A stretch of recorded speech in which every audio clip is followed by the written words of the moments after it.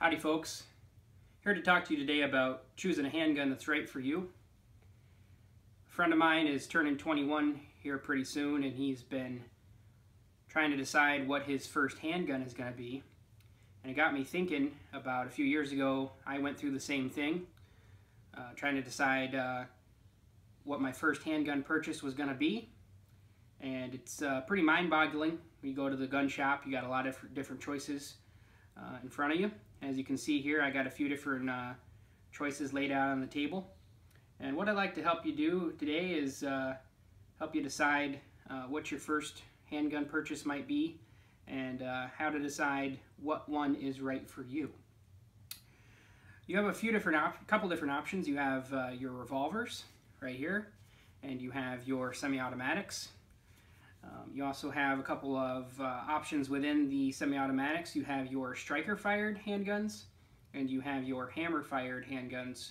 It can be broken down into two categories. You have your external hammers and your internal hammers, and you also have your double-action, single-action, and you have your single-action only. And we'll get into that more in a minute as to what exactly that all means. But first of all, very first question you should ask yourself is, how do you plan to use the handgun? Do you plan to carry it every day, concealed? Do you plan to just keep it at your house, keep it in a bedside table and use it for home defense? So that's one of the questions you got to answer. Reason being, if you're going to choose something that is concealable, you're probably going to end up choosing something a little smaller that can be concealed in all different climates and weather conditions, depending on what you're wearing. If you're a woman and you want to carry it in your purse, you got to take that into account. You also got to take into account what kind of holster you're going to be wearing. If it's going to be inside the waistband, outside the waistband, shoulder holster, holster shirt, ankle holster, all kinds of different options for you. But basically, I'm here today to help you decide maybe what your first handgun purchase is going to be. Once you decide how you're going to use it, once you're at your gun shop and you're trying to find something that in that line that you've decided to look in, you're going to be looking for what fits in your hand. How does it shoot? And if you plan to carry it, is it comfortable to carry? Is it too bulky? Is it too heavy? Because if you get something, it kind of defeats the purpose if it's no fun to carry and you end up not carrying it anymore. All these guns are unloaded, all the actions are open, there's no rounds in the magazines. I have a few rounds here to demonstrate your different calibers. Your major calibers you're going to be looking at if you're looking at semi-automatics. Ones that the ammo is fairly easy to get. You got your 45, you got your 40 S&W, and you got your 9mm. 9mm Luger, 9mm Parabellum, it's the same thing. Your 45 is going to be your 45 ACP, which stands for Automatic Colt Pistol. Your other options, you might see 380s. I don't have any 380s here. I figure that they make guns small enough in 9mm to conceal. I don't see a point in going down as small as 380. But there are some great pistols out there made in 380. And if you find one that works for you, that's great. We'll get into, we'll start over here. What I have here is the Beretta 92F. This is your standard M9 pistol that any of you who are in the military in the last 20 years, you've probably seen this or shot it. This is going to be a double action, single action, hammer fired firearm. It is clear. There's no round in the chamber, no magazine in the magazine well. I'll demonstrate for you here how this works. This is going to be your decocking lever or your safety. And this is going to be your hammer. And by double action, single action, I mean you can cock the hammer and you can fire it that way. You can also fire it just by pulling the trigger, and that's cycling the trigger will bring the hammer back and back forward again. And then what will happen is after your first round is fired, your slide will slide to the rear and it will cock that hammer for you for your additional shots. So that's what's meant by double action and single action. You have the option to do both. This gun is one of my best shooting guns. It's one of my most accurate, and the reason being is it's a little bit heavier. It's an all metal frame. It has a little bit of a longer barrel, and And what you'll find in shooting handguns is the heavier the gun, that absorbs the more recoil, and the longer the barrel, the more accurate it's going to be. So this gun, I use it. It's my secondary duty weapon. I keep it as a backup. This particular gun doesn't have any rails, any options to mount any lights or anything like that. Beretta does make a couple of newer models of the 92, the M9A1 that has a rail, and I believe the M9A3 that just came out that also has a rail. But this is a great gun. It shoots really well. This particular one is made in Italy. They do also make them in the United States. The M9 ones for government use are made here in the United States, and I believe you can get those at your local gun shop as well. This normally comes with a 15-round magazine. I live in one of those communist liberal states that has arbitrary magazine restrictions that tell you how many rounds you can carry in your magazine and how many rounds your magazine is allowed to hold. So this one's a 10-round magazine, but normally from the factory, or if you live in one of the free states, you can get it with a 15-round magazine standard. What you have here is a Smith & Wesson. This is an M&P. It's clear, no round in the chamber, no magazine in the magazine well. This is your full-size M&P. It comes in 9mm and 40 Smith & Wesson. This is a 40 Smith & Wesson specimen here. This is a polymer frame striker-fired handgun. And of all the handguns I have here, this is one of the most comfortable to hold. It is one of the better shooting guns that I have here. Because it is a striker-fired, it's got a little bit of a mushier trigger. The difference between this one and the Beretta is you do not have any sort of hammer to worry about. All the striker-fired action is internal. You don't have to cock a hammer. You don't have to worry about whether it's double action or single action. You don't have to worry about carrying it locked and cocked, which I'll get into in a second. But this gun is pretty cool. It's pretty versatile. It's a relative newcomer to the market in the last few years. It does have a rail on the front, and what I have here is I have a Streamlight TLR1 mounted to it. And this one is a great tactical gun. I use this as my primary duty carry option.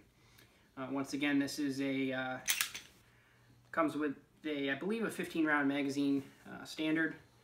This is a 10-round magazine, pretty goofy. They basically have a block at the end of it to reduce your capacity to make it compliant with one of the communist state laws around here. What you got here is a Glock. This is your, it's clear. This is your, also a polymer frame striker-fired weapon. This one happens to be a 45 ACP. This is your Model 30. They're the popular versions of the Glock you might have heard of, or the Glock 19, the Glock 17. Those are your two bigger sized 9mm. This one I have a TLR4 mounted to. This has a light and a laser. This one's pretty cool. I keep this as a little bit of a thicker gun. It's not great for concealed carry, but it does have a 10-round capacity for 45 ACP.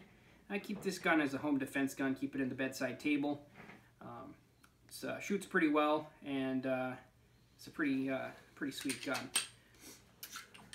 Moving on, this here is actually my first concealed carry gun I ever bought. It's going to be your Ruger LC9. Ruger is an American company based out of Arizona. It's clear. This gun is hammer fired, but it is an internal hammer. So you do not have the option of double action or single action. It would be double action only, technically. Every time you pull the trigger, that action of pulling the trigger activates this internal hammer, brings it back and forward again in one motion. And the side effect of that is that it has a very long, very heavy trigger pull. And the problem I ran into, this is a great gun. It's very thin, conceals easily, has a 7-round magazine. I like them. You can get them flush mounted, or I like them the finger tip extension, so I can get all 3 of my fingers on the weapon. But the problem I ran into this one is it is a pain in the rear end to shoot. I'm not an incredibly great shot, but this one Being so lightweight, a short barrel, this is a 9mm, but problem was with that trigger pull, I was all over the place with it. So I ended up moving on from this one and getting a little bit higher end gun, that being the SIG. This is the 938. This is also a 9mm. This is a little bit more expensive of a gun. This one is also, it has an external hammer and it is single action only. That means in order to fire this gun, you have to cock the hammer first. This gun is clear, no rounds in the chamber, no magazine. This gun comes with a couple of different magazine options. It comes with the flush mount magazine, pretty great for concealed carry. And it also comes with what I always carry it with, is because I like to have those 3 fingers on it, the finger grip extension. This one is the 938 BRG. It comes with the Hogue overmolded rubber grips, so it's a really comfortable fit in your hand for a very small gun. So like I said, you have a little more complication with the mechanism here compared to some of the striker fired options, but it is a little bit more accurate because it is a metal frame, a little bit heavier. It's a fairly accurate gun. Here I have your the little brother of this gun right here. This is going to be your Smith & Wesson M&P 40 Compact. This also comes with a couple of magazine options. It comes with your flush mount, which doesn't allow you to get your 3rd finger on the end of the magazine, or it comes with one with a finger extension that allows you to get your hand on there. Now this is a very comfortable gun. This gun also comes in 9mm, and it is the striker fired polymer frame. So let's talk a little bit about how to choose between all these different options. Your striker fired polymer frame guns are going to be right around $500 or so. That goes for the Smith & Wessons and the Glocks. They're all going to be around that price point. This Ruger here, you can find it on sale for in the $300 range. Now Ruger has since come out with a little bit better option, which I have not shot yet, but it is a striker fired version of this gun, which alleviates the trigger pull issue that I was having. Now I haven't shot that gun yet, but I am assuming because it is striker fired, that's going to be a little bit better of a gun to shoot.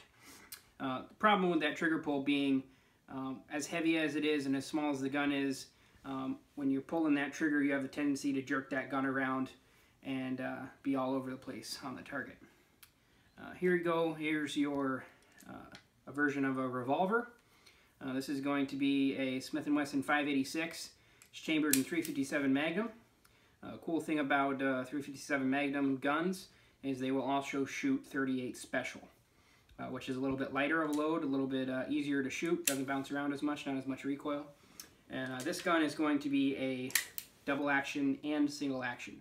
So you can pull the trigger and the hammer activates, or you can cock the hammer first. You have a lot shorter trigger pull, but this one you have to cock the hammer each time if you want to do it like that.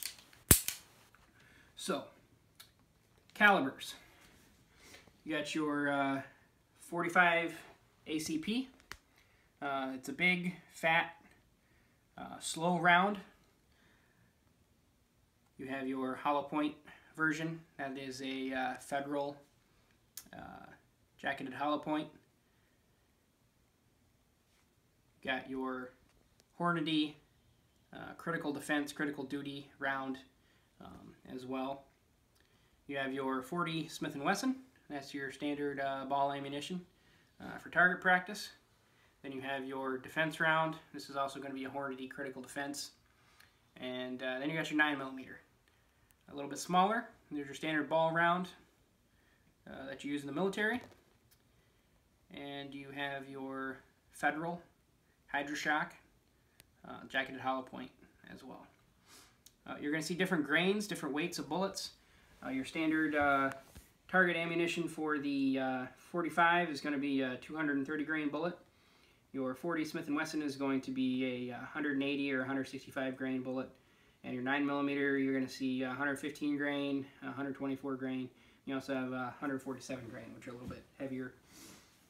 Here you got your .357 Magnum. This is a Federal Hydroshock hollow point.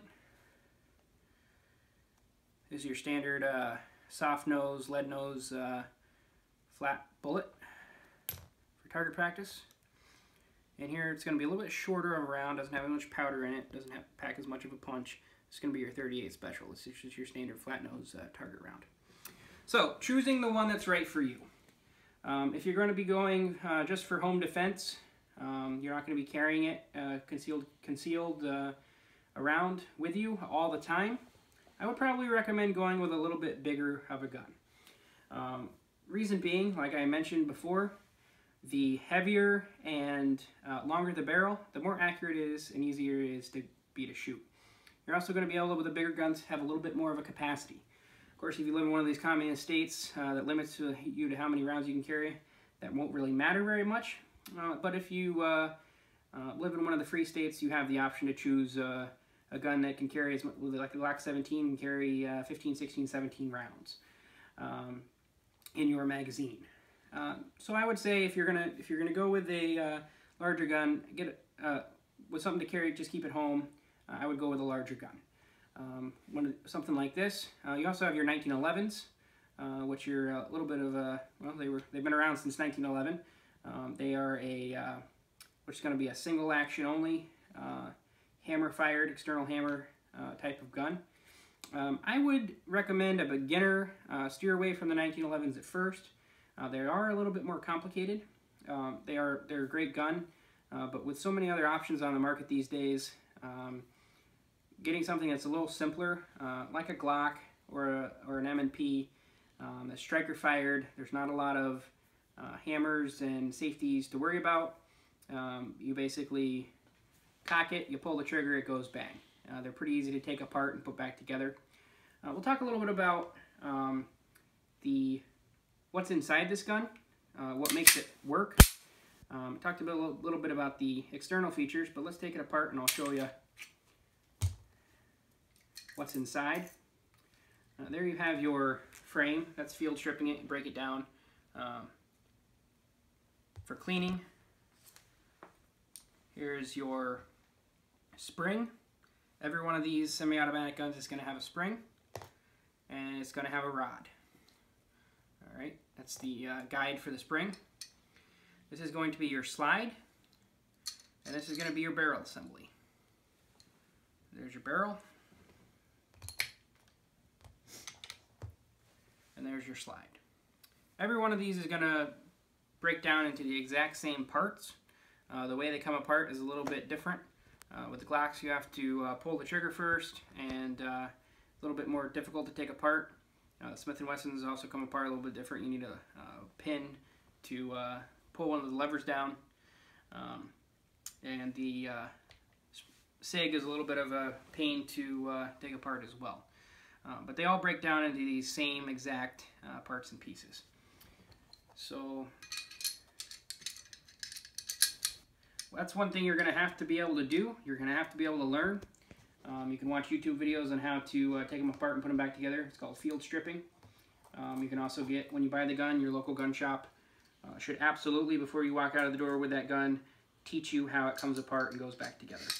Because every time you shoot it, it is a good idea to clean it. In fact, when you bring it home from the gun shop, it should have been test fired by the manufacturer, so it will be dirty and will have some shipping grease on it.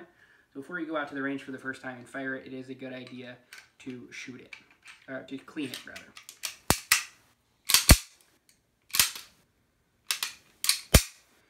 One thing I didn't talk about, you have your slide stop release. So for all semi-automatics, you're going to have this little lever here, and that locks the slide to the rear.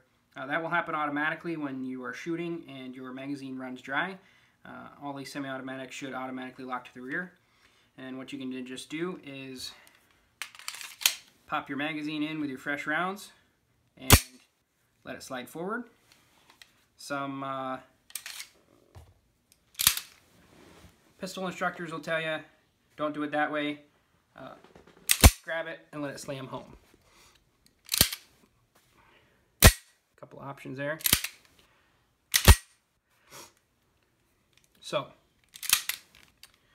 let's talk about calibers. Your calibers, the reason you would choose one or the other is going to be capacity, and also going to be stopping power.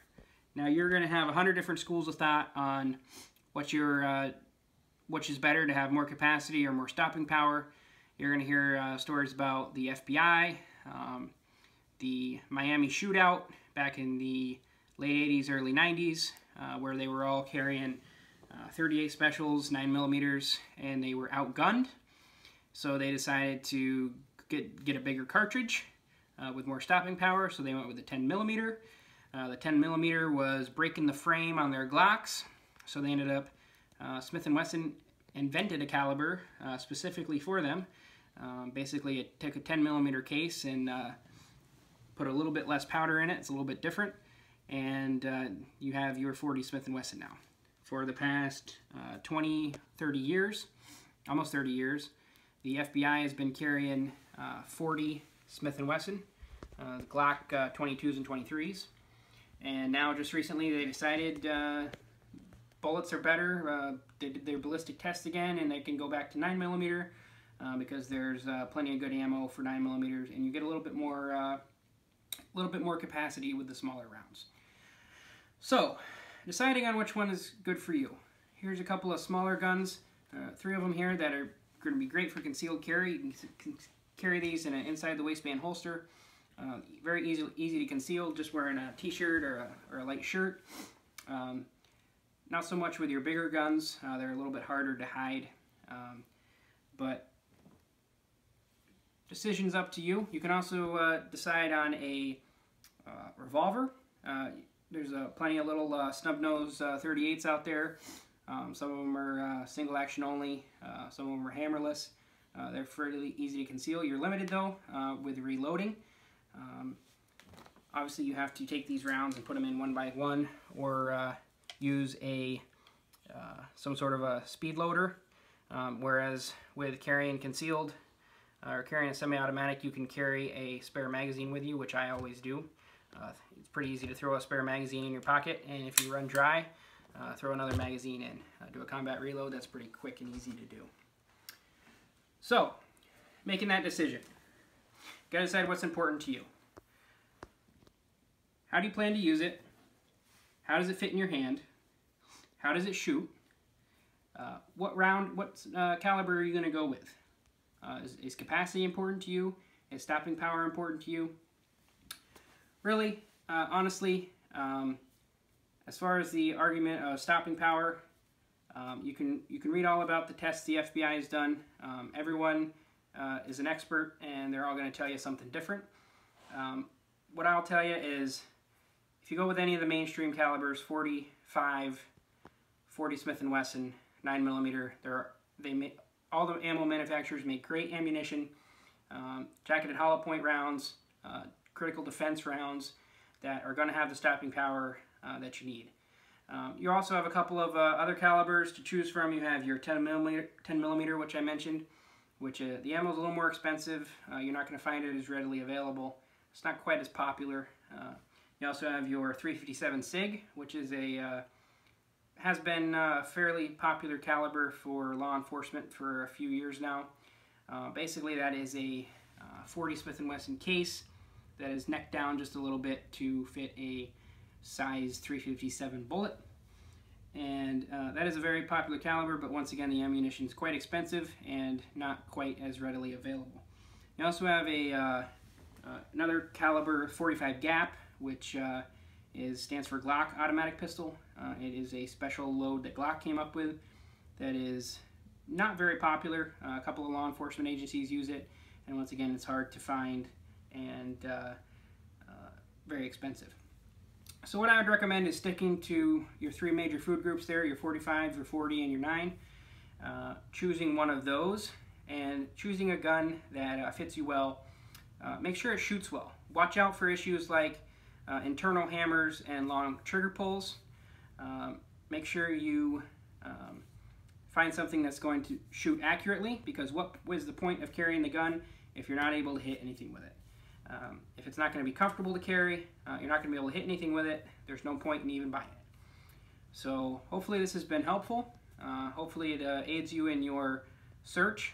I didn't get too crazy technical with any of the specifics, but hopefully it helps you and you're able to go into your local gun shop with a little bit of knowledge and kind of know what you're looking for.